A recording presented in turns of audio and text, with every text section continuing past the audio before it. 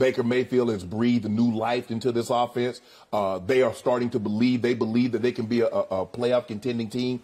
They can turn some heads in that division, the NFC South, along with the New Orleans Saints and the Tampa Bay Buccaneers. But I believe the Carolina Panthers, all of a sudden, with Baker Mayfield, his charisma, his fire, his passion, they's like, okay, this is exactly what the doctor ordered. Now, there's been a lot of say that he was like, he gonna F the Browns up, and then it was reported that he said that, and then he kind of backtracked, said, I know I didn't say that. But it's hard for me to believe that somebody just go come out and say, well, Baker said this, but whatever the case may be, still got to play the games. And so for me, I don't believe Carolina's going to win this game. I believe Cleveland's going to win this game, but I believe they're going to take it out of Jacoby Brissett's hand. I believe they're going to rely heavily on Nick Chubb, heavily on Kareem Hunt, play to their defense, and as long as they don't turn it over. Because I do believe Baker Mayfield can give us one, possibly two turnovers, and that will be the difference in the ball game. I still like the Browns to win this game.